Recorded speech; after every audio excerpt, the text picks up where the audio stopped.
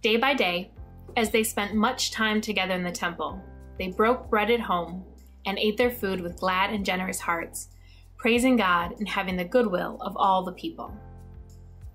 My name is Lotefa Bartlett de Villareal, and I'm honored to work at Good Samaritan Ministry leading the Circles program. The Circles program is a program to build community to help individuals and families thrive.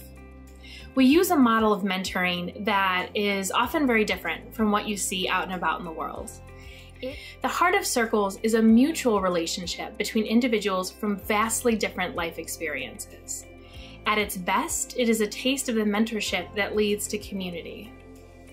How do you go from strangers that might not otherwise ever cross paths to this kind of vision from Acts, day by day, spending much time together, breaking bread at home, having glad and generous hearts with one another?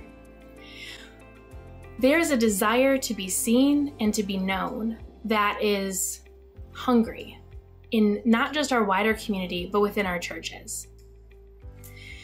One of the stories that I think will always stick with me when I was early in Circles, there was one of our volunteers who was completing an exercise with one of our participants. And the question was, what might stop you from accomplishing your goals this week?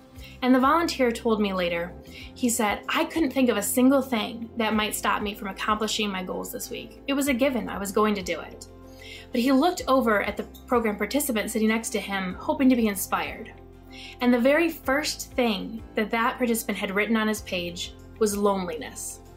The thing that was most likely to stop him was loneliness. Mentoring is about tools. It's about growth. It's about sharing of knowledge. But at its heart, it is an intentional, authentic relationship that produces transformation.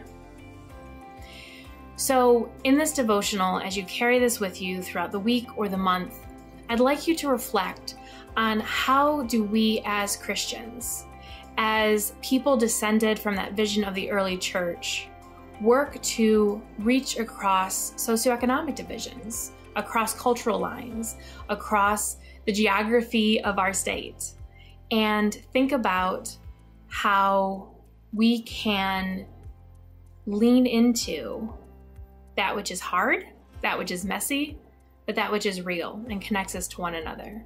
And basing all of that on the biblical truth of who we are, a people called to community.